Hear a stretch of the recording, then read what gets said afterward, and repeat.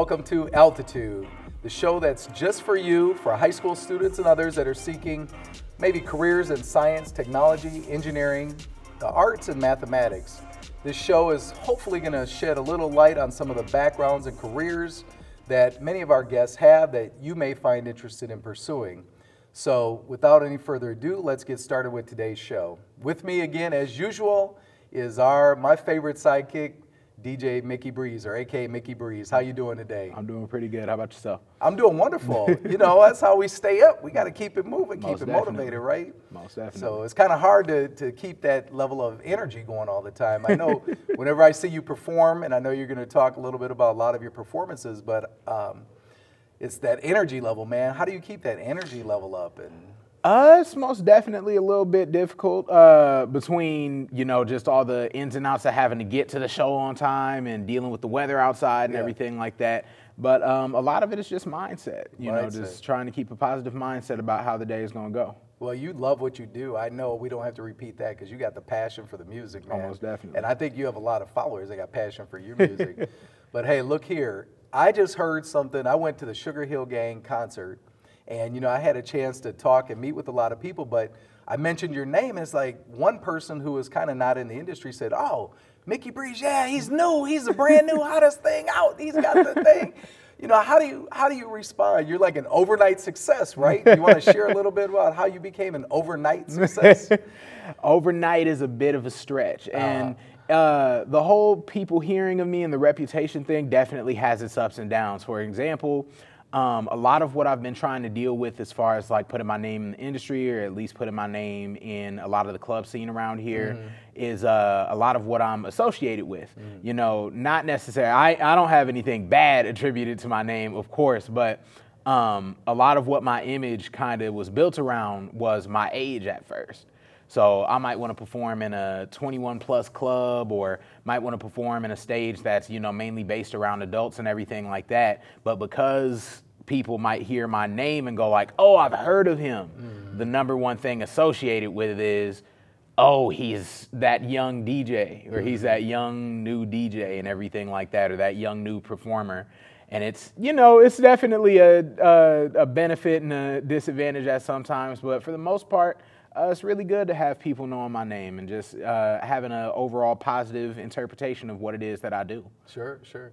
So do you still move your equipment and help? What do you do behind the scenes? I mean, what is the work effort behind all of that? What is a typical gig like for you? Okay, so a typical gig is, you know, basically writing my own contracts, setting up, you know, just any sort of meetings or communication with a client that might want me, whether that's for DJing or trying to rap or donating my time, and a bunch of different things that go into it. So a lot of paperwork, one.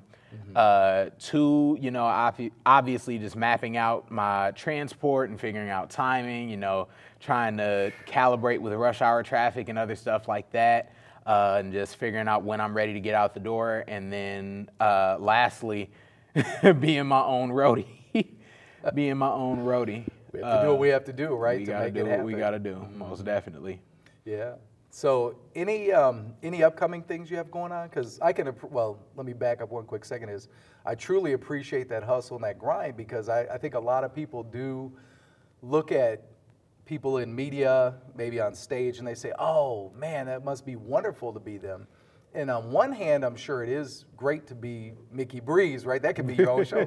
It's great to be Mickey Breeze, but you know, you just outlined all those things that like a high school student really needs to focus in on. They have to do their English. You didn't mention finance, but I know you have to, in that contract, you have to calculate the money. You got to at least be able to add, subtract, and multiply, and do percentages. And all that sort of stuff. You got to do your bookkeeping, so that basic accounting is good, as well as all those other disciplines, just to do what you do and to be as successful as you are. So it definitely isn't an easy path, and you know, there's a lot of respect in the hustle for the entrepreneur, right? Of course. So, well, before we wrap up, what do you got coming up on the horizon here? So very, very soon, I am in the process of getting a lot of my merchandise together. Okay. I've collaborated with True Heads Clothing by Neil Taylor, Kamani Beard of Summer Cypher and Elements by Kamani, and Southside Customs in order to make my own line of merchandise. I have dog tags coming out, I have earrings coming out, I have shirts coming out, I have hats coming out and everything like that. Man, is that a new release? Do I get a, what is that called? We'll get you that exclusive. I got an exclusive announcement on the Power Up IT Minnesota STEM Altitude Show. We'll most definitely get you some merch down here. Yes, and free, complimentary. I got you. All right. And then here in the month of November, I have a lot of shows coming up in the next couple weeks, and some really big club shows at the Ice House on Nicollet and the Basement Bar in downtown Minneapolis coming up at the end of the month. Now, how about 2020? Anything? I know you performed at Soundset in the past few years and all that. Anything out on the horizon into 2020? I'm trying my best to try and network and work on getting me another slide at Soundset 2020. Okay. I'm officially in talks with a couple of learning organizations known as Big Bang and Deeper Learning Conferences and everything like that, because they want to bring me out to South by Southwest again this year. Yep. And yeah, just a lot of good stuff on the horizon as far as, you know, trying to set up and maybe, hopefully, potentially get out of state or out of country sometime soon. Very good, very good. Well, thank you for taking your time to come into the wonderful SPNN studios here. And you have a wonderful day today. You as well. All Thanks right. for having me. Hey, no problem.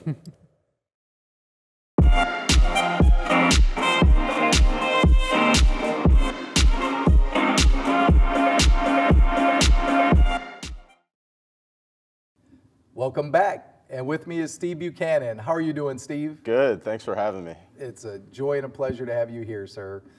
So we're here with Altitude Show for our high school students to help them understand what it's like, what a day in a life might be for an IT professional, engineer, or mathematician or scientist. But in this case, it's really an honor to have a person of your caliber here that is deep into the technology. So for our youth out there, you're going to get to hear quite a few interesting things from Mr. Buchanan here. So we're going to start out a little bit talking about your education. So tell us a little bit about where you're at today and in terms of your career, and then what you think your education path was getting there. So for example, some people go to 4-year degrees, some people go to 2 years degrees, some people go certificates, and then the latest thing is really trying to buck, you know, the system, although those 4-year degrees are very important still and beyond, but there's a lot of young folks coming out just going straight certificate, self-taught and all that. So, you know, we're just excited that you're here and you could share a little bit of your background with us. So,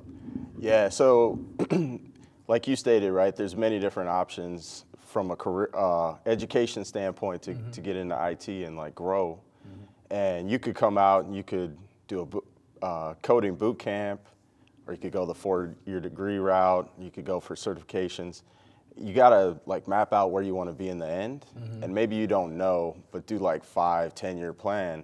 And then work backwards. That's interesting. So you're saying, like, even when you were coming out of high school, what were you thinking about when you came out of high school? Yeah, so I landed a IT job like my senior year of high school, so I finished my credits, so I didn't really have to go to school, right? Oh, you're one of them guys that get all your credits early, okay. So I wanted to work and make more money, and I just landed a job doing like miscellaneous work for a small computer company, and they were like, we'll teach you about computers. Well, I'm like, cool. I was really just looking at the hourly wage, right? Right. And I'm like, oh, yeah, for a teenager. And then I'm like, okay, they'll teach me about computers. I got in there, they started teaching me, and I got into networking, and that's when I caught the bug. Okay. It was like, this is really cool. So you said something very interesting. It's what you didn't say that I found very interesting was, you know, many of us start out just opening boxes and organizing and sorting parts or doing very menial jobs, right? And I think it's a misnomer or a bad message to send the audience, right, that says, like, you came out balling, you jumped from 17, 18 years old into the Mercedes with the management of staff and, you know, working for a major consulting company, right? So just share a tiny little bit about, if you could share 1 or 2 of the jobs that you were like, why am I doing this? Do you have any of those experiences? Oh, yeah. Yeah, share so 1 or 2 if you can do that. Like the first job, right? It was a small company, so The owner of the company also owned the building. Ah. So like, I had to tar the roof. Oh no! You not know, the, like that. the and- building maintenance. Yeah, like repair the parking lot. So when there wasn't computer work to do for customers, you had to do. he was finding miscellaneous stuff for me to do. So he put you to work. Put me to work, but it taught me a lot, right? A lot of the work that I was asked to do was like, man, this is crazy, Yeah. right? I've never done it before, but it helped build character. Absolutely, absolutely. It definitely helped build character. And then I've been in help desk jobs before. Like, that's kind of the starting point for a lot of people. And no one wants to sit there and answer calls all day and like do tech support. But again, it builds character. Would you agree with this statement that a lot of software people generally start in that customer service help desk area, and a lot of hardware people go like the A+ certification route and then work behind the scenes in the break fix or the help desk?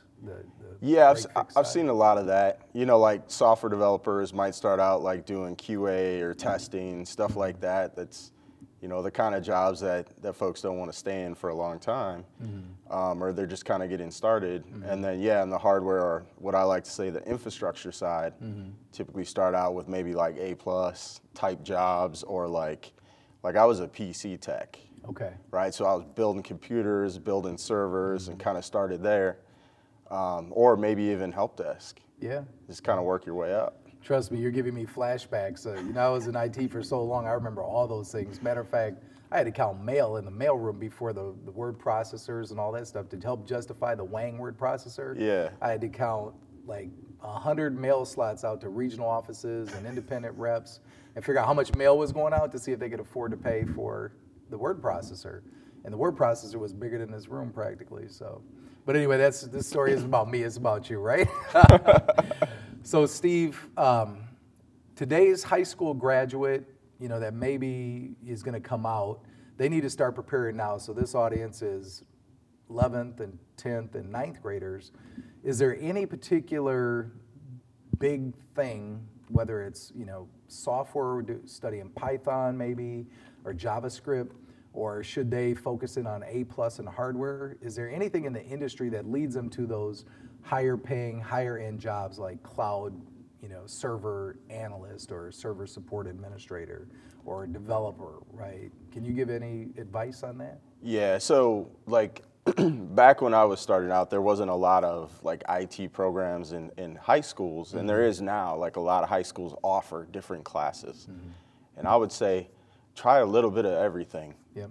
Because at that age, you may not know if you want to become a programmer or go on the infrastructure side, or maybe you want to be a database person, or maybe you want to manage like big projects, right? Who knows what you might want to do? Sure. You still have a lot of time ahead of you. Sure. So try a little bit of everything. And then kind of figure out, start to look at what jobs are out there in the careers and understand what people are doing in those careers. And then again, figure out where you want to go. And that may change over time, and that's okay. But figure out how other people reached like that status and then work backwards from there. Love it. Like, okay, this person's a CIO. How did they become a CIO?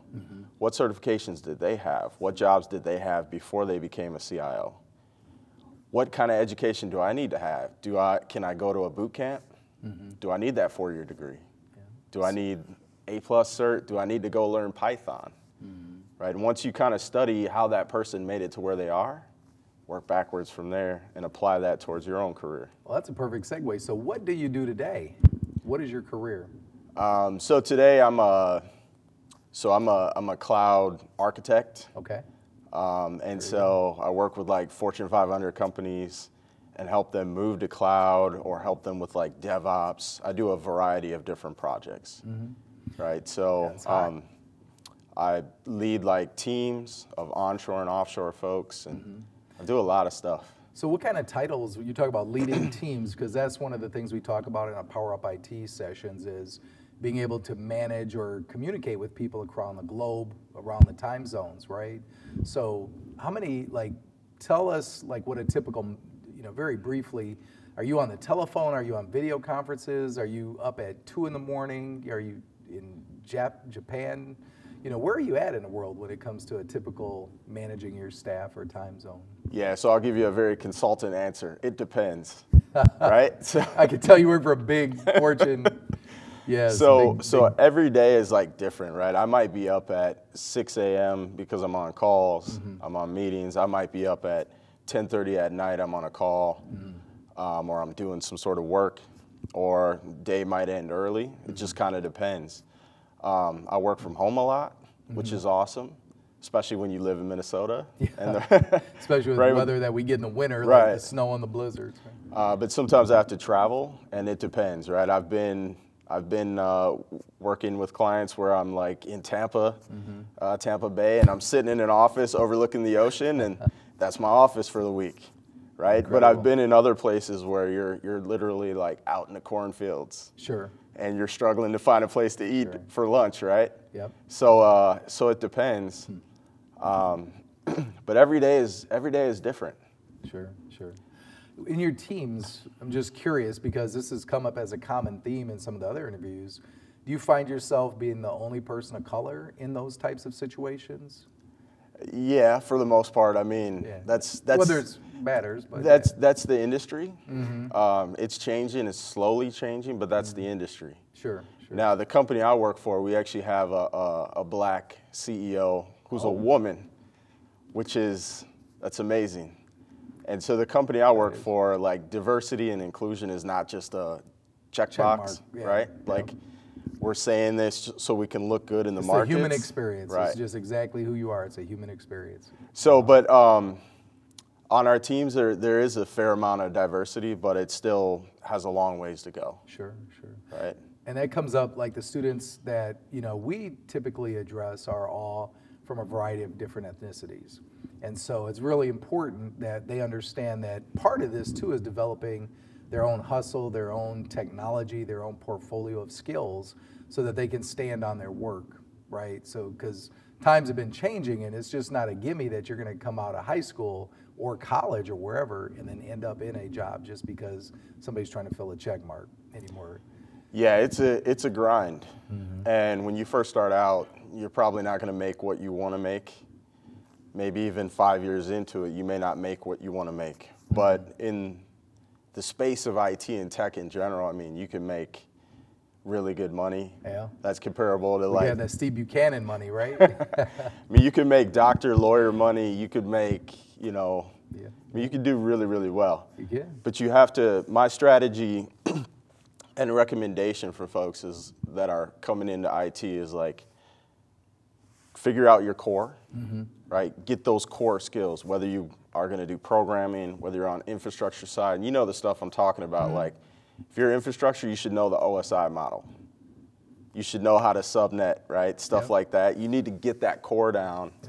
Once you get that core and you get some experience under your belt, then you specialize. And when you start to specialize, that's when your career can really take off. And in the day and time that we're living in, it's important to build a brand and protect that brand, right? So you start to specialize and then kind of build a brand around the area that you specialize in. And there's a lot of different ways to kind of do that. For myself, I've actually written 6 books, tech books, and I have one right now that's with the production, and it'll be released Very good. In the next month. We'll have to make sure that we get those covers so we can insert them into the show. So yeah, I'll definitely share that with you. Please do. Please. Another avenue is like speaking, right, at different events and stuff. There's a lot of tech conferences. It's one way to expand your brand and also to learn, right? When you have to speak about something or, teach others about something, you need to learn it really well. Yeah. Third-person teaching, right? Yep. And that's the beauty of a lot of these students, and even in the Minnesota STEM Partnership, our programs, we actually try to have other students teaching other students, because that's very important, that whole concept of stewardship and giving back. But then just the effort of having to teach somebody else, it makes you think a lot differently. It does. Yeah. It does. Definitely. And it's important to give back, right? It's important to expand and share your knowledge. At least that's what I believe, is like sharing your knowledge and building that community. Sure. So, you've covered education, you've covered career, and so we're going to talk a little bit about lifestyle just to see how we spend all that Steve Buchanan money. So, Steve, what hobbies do you have, or beyond what you do to earn your income, do you have any other hobbies or things you love to do that you can share with the youth so that they know they can enjoy the fruits of their labor later on? Yeah, I mean, I spend most of my spare time like with my family, right? Okay. So I like to play basketball, work out. Okay. I like to travel for fun. So like next week, actually this weekend, I'm going to Europe. Nice. And I'm going there to speak at a conference, but it's, you know, I'm going to see some different things, second time in Europe. Sure. Right, That's fantastic. so being able to do stuff like that, you know. No, you have a great brand, like you said, protecting that image, and you know that's another thing we try to reinforce too. Is when students are out on social media, Instagram, Twitter, Facebook, whatever, and then now they got TikTok and all this stuff, and they're putting up these crazy videos. It's like, be careful what you post because that stuff is permanent, right? Yep. So when you do come out and you're trying to be that IT professional or that STEAM professional, be a a doctor or a scientist, they're going to go back to a couple of TikTok videos that you did doing some stupid stuff, right? So protecting that brand, and like every day I'm seeing like Steve Buchanan. So yeah, you got to keep relevant, keep current. And you must be covered on every social media platform too, right? So you actually created this brand to be. I'm actually not on like Instagram. I stopped with like Twitter and LinkedIn are my two primary platforms. And those are business. LinkedIn is definitely more businessy for sure. Yeah. But I always catch you on Twitter, especially there's some very interesting things that pop up every once in a while that I try to grab and forward and proliferate. There's a ton of stuff on Twitter, and that's the thing. Like. Different platforms you might leverage for different things, right? If you're a UI tech person, you might leverage like Instagram more than someone like me, right? Or even Pinterest. Yeah, that's very true. So, well, Steve, thank you. Is there any parting words? Anything you wanted to say to the students before we go? You've said a lot, but just for the students, like the tech field is actually very exciting. There's a lot of different areas you can grow in. This is a field where you can make good money to take care of your family, take care of yourself, turn it into a career. You could come into tech as a developer and create things, right? There's a lot of different avenues that you can go in this field. Yeah, you don't have to just go down the normal, like, standard path, right? Right, exactly.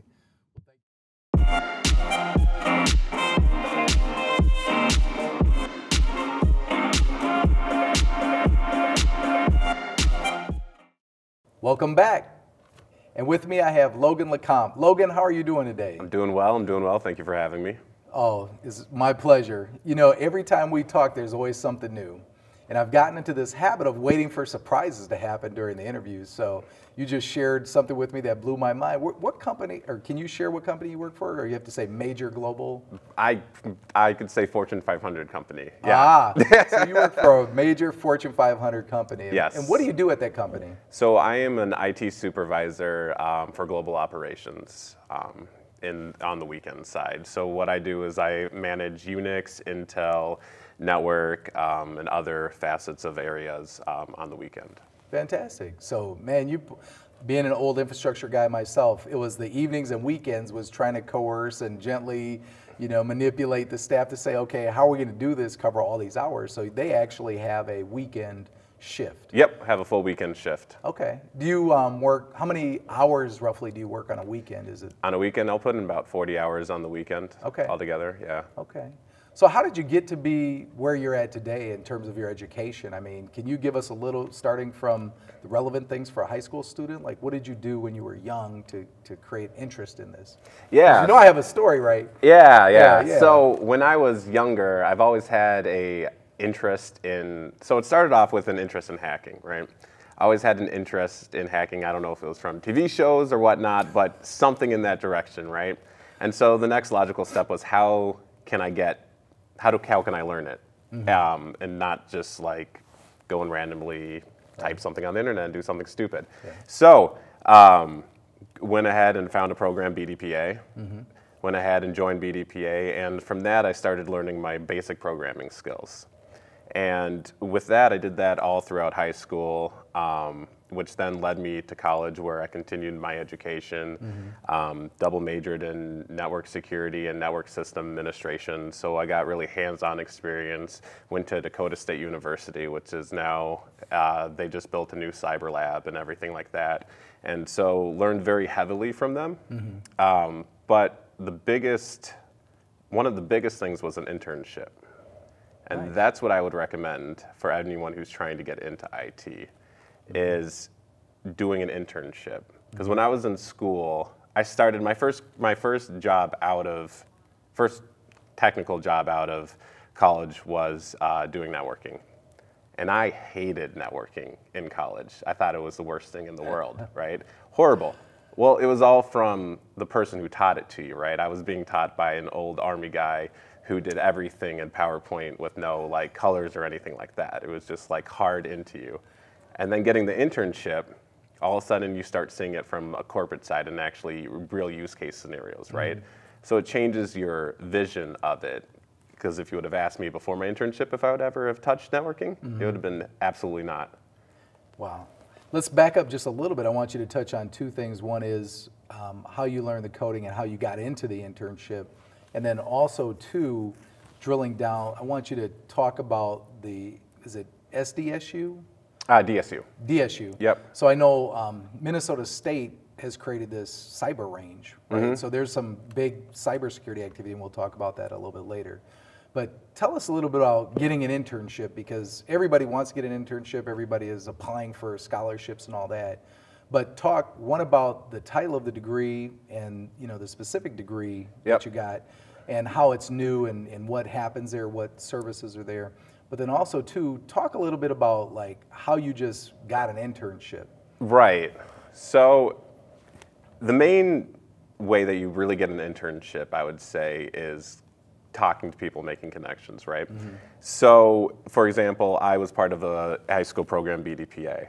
And during that program, we would have events where you could go and meet people who sponsored BDPA. And so doing that through this, I was able to meet some VPs and other stuff like that.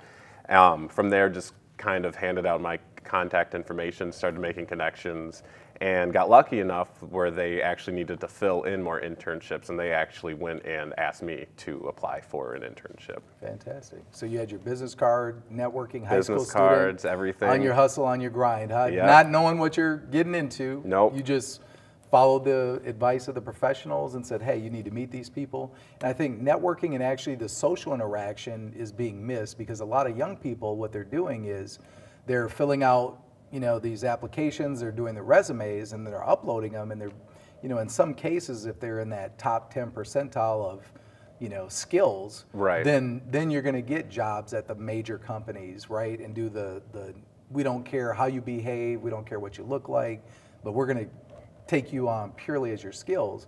But then you have 90% of the rest of the world that has to actually hustle, prepare, shave, and do, as we both sit here with beards, right? Yep. You have to look a certain way and be a certain way in a professional context, right?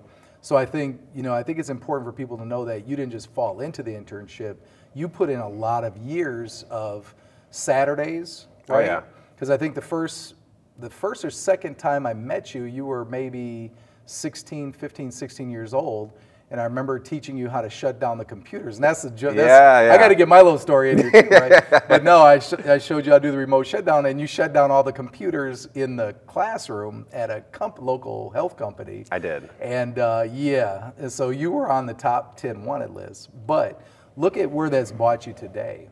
You're very successful. You're working for a major global Fortune 500 company.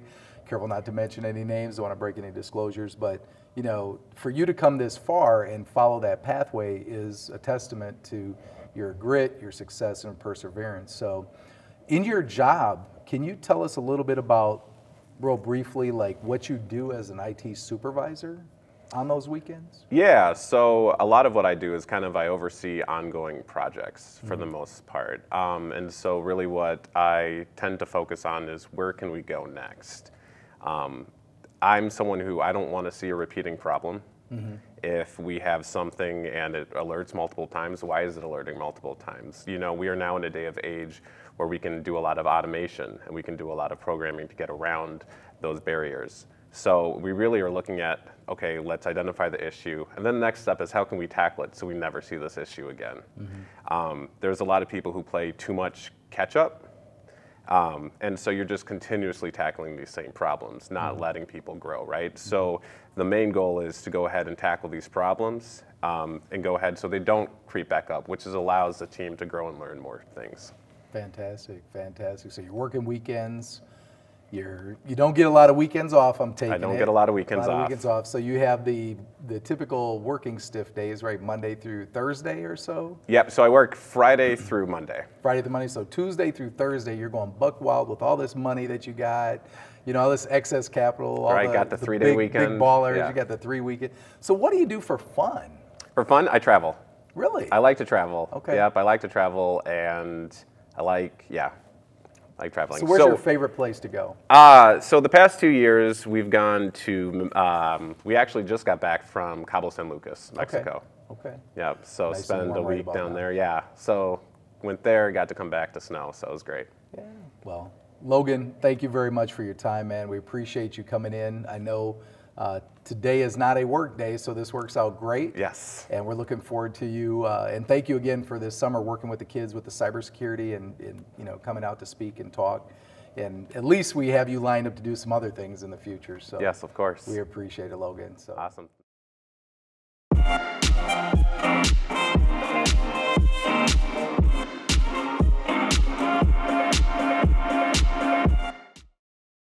Welcome back. I'm here with Tyrone Spratt, the CIO of Minute, Minnesota IT Information Technology Services for the state of Minnesota. Am I correct in that title? You have that correct. I work with specific agencies for the Fantastic. state of Minnesota. Fantastic. So maybe elaborate a little bit more on what you do. What is your career like? What is my career like? Well, my career has been far stretched. Getting into information technology was never really a goal for me. Growing up, what I wanted to do was really to make a difference. And I found that one of the ways that I could make a difference is by working within government. I grew up poor. I relied on a lot of different government services to keep the house warm. The food, the bread that I ate I was a beneficiary of what the government could do for me. And so I always thought, I can remember going down as a little kid down to a welfare office with my mom and seeing how that really, I can remember down on, it's on Franklin Avenue, about 2nd and Franklin, I think is about where, in Minneapolis. Okay. And walking into that office and just feeling like, man, this is a place that I don't ever want to be. This isn't this isn't going to be me when I grow up. Right. And that was a moment in time where I really felt that it's all right, I know that I have to do something better for myself, but then I'm going to try to contribute to all the other little Tyrones to say, all right, if you got to consume state services, they're going to be the best that we can possibly deliver. So I kind of moved with that motivation, if you will, into a variety of different jobs. But currently right now I'm the CIO. I support IT for the Department of Agriculture, Department of Labor and Industry, and the Board of Animal Health. And basically, if the IT systems that me and my team have built, support, manage, do everything from seed to food seed to the food that you eat. If you work in any building or if you're employed, OSHA and all of those rules and standards are systems that we've built and support. If you're hurt on the job, the systems that we provide also support you as an injured worker. We do construction and code licensing and work around that. So if you build houses, if you're a plumber, an electrician, you have a boiler, we inspect, we make sure that work is going well. And then we manage animal disease as well, is what the Board of Animal Health is responsible for, to make sure that the animals that are on farms and different places are healthy, and that we catch diseases and try to eradicate that. So that's the stuff that my team works on. So how would a young person that's sitting in the classroom thinking about what areas of technology or science or mathematics, STEAM or STEM, that they would get into, what type of jobs usually are good fits for students either coming out of high school, and or if you can elaborate on what type of maybe education they should consider if they want to come and work for a team such as yours? The education, I'll tell a little bit about my journey from education. I went to school at night. So I was married, I had young kids, and I was doing school at night.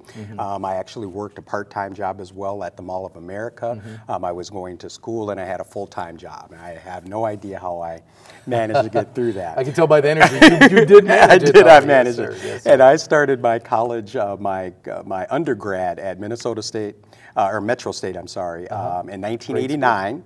I got my undergrad in 2007, and I finished my master's degree in 2011. So what is that? 22 years of taking night classes, but I went to school as my budget allowed. So what I would tell the youth is that there's a variety of ways to get what you want. My way is, my journey has been maybe more untraditional. I didn't go away to school for 4 or 5 years and go through that path. What I did was really take my passion for public service and looked for opportunities to advance my career either by developing the skill set. As I tell folks that I mentor right now, I still don't know what I want to be when I grow up, but I'm trying to learn different things, so whenever I figure that out, I'm going to be the strongest candidate for that position or job. And when you interview me, I'm getting it because I prepared myself for it. So I think it's through your experiences, it's through how you volunteer and opportunities to volunteer and engage in your communities, and really honing just what you're good at. And then once you understand what you're good at, now start to take courses or classes that also kind of augment that so that you can compete. It's really a competition, is how I think about it. I want to win. So how do I win? I got to have more skills, more ability, and ability to get things done than the next guy. And whether that's in IT or in any other field, organizations want people who get stuff done.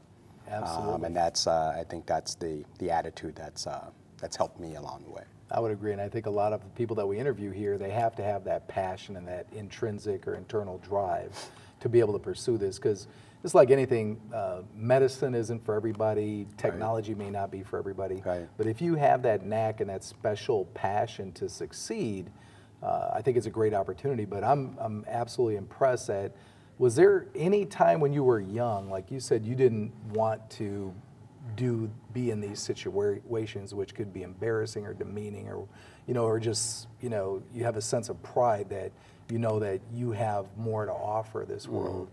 Was there any particular point in time in that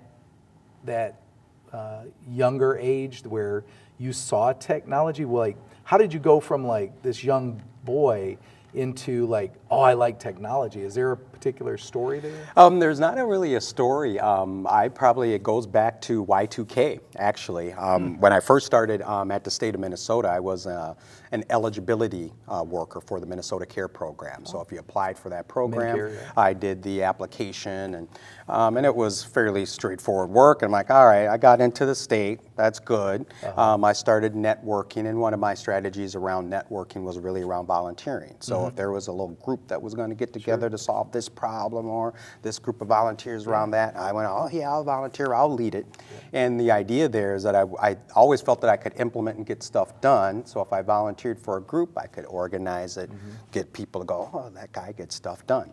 Sure enough, I got the opportunity to kind of do those things, but it was Y2K that where the department was going through all of its different, this was at the Department of Human Services, going through all of its systems and seeing what anything would be impacted. And so I was looking through green bar paper, which some of the kids today won't even know. I can relate. Just, just Google stacks, green bar, just going through it and circling and whatnot. But that work, I was pretty efficient at that, and it gave me an opportunity then to actually work in the healthcare policy side of things, where they're like, all right, if you can understand these systems, we have to implement healthcare policies into technology to support that.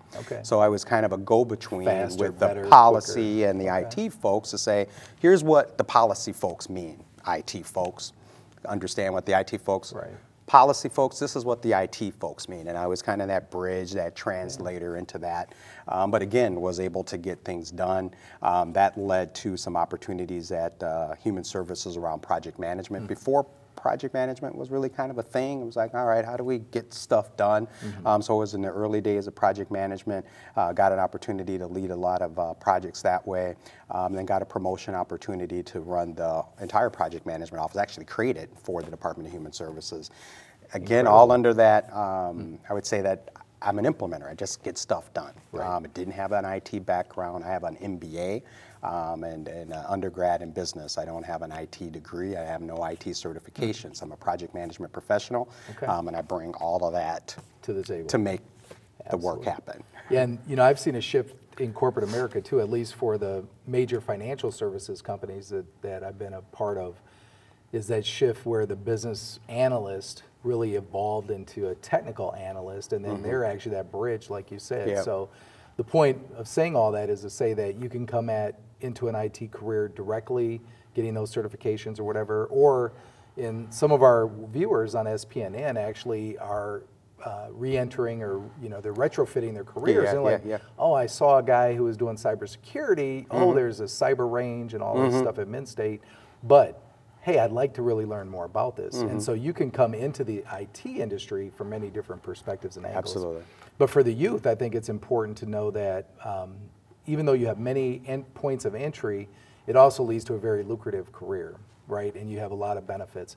And I know the first time that we met, we were actually introduced by a previous guest on the show, Yeah. Steve Buchanan, Yeah. right? For the youth, Yeah. it was either robotics or he was doing a seminar or something. Yeah.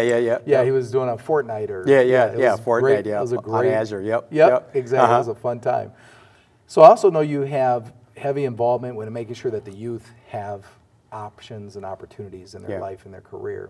So let's talk a little bit about on the final portion here of your lifestyle, and if that includes volunteerism, that's great. And if you could share a little bit about how you, as a CIO, what does a CIO do for fun, right?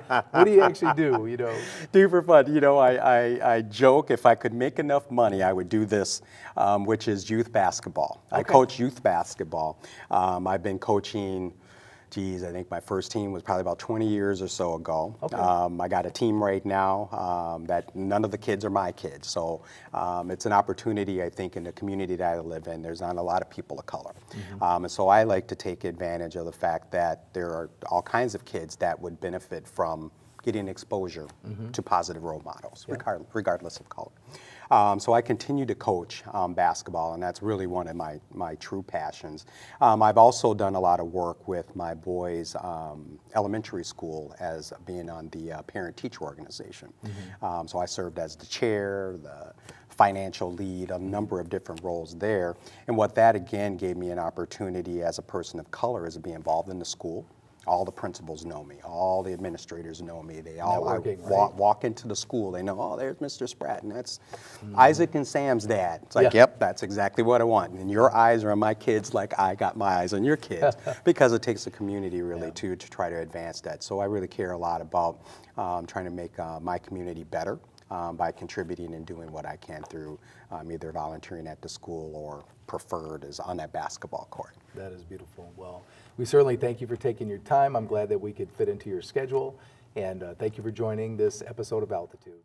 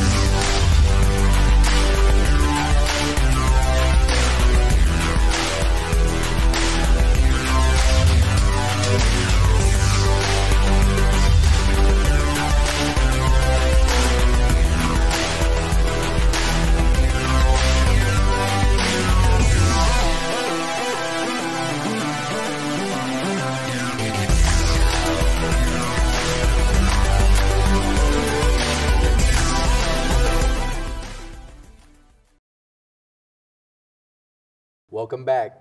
And with me, I have what I've actually called Dr. Kerkvilet. Dr. Kerkvilet, how are you doing, sir? I'm doing well, Dr. Wolf. How are you doing? I'm doing well. You know, we have to support each other on these missions, these long education pathways to success, right? So, do you mind if I call you Greg? Yeah, just call me Greg. Okay, that's good. So, Greg, today we're going to talk a little bit about your education, your career, and your lifestyle, you know, and how you got to be where you're at. So I want you to tell everybody what you do today, but then I want to make that brief and come way back to the beginning, and let's start about how you got to where you're at today. Got it. Well, I have two different jobs. I am a senior director for Target Corporation. I run all of their HR technology. So what that means is all of their staffing, recruiting, hiring, from talent management, all of payroll, all of social collaboration, every bit of HR technology that we use at Target Corp, all the way down to Microsoft, runs through my team. Within my team, I have product owners, product directors and product owners that report to me that run Scrum teams, Agile Scrum teams, and I also have an HR tech operations team and a reporting team. Fantastic. That is an incredible role, and at Target, I know that it's fairly significant. About how many staff do you have that you manage? I have a team of between 45 and 50. Okay. Globally, technically in the U.S. and a few team members in India as well. Fantastic.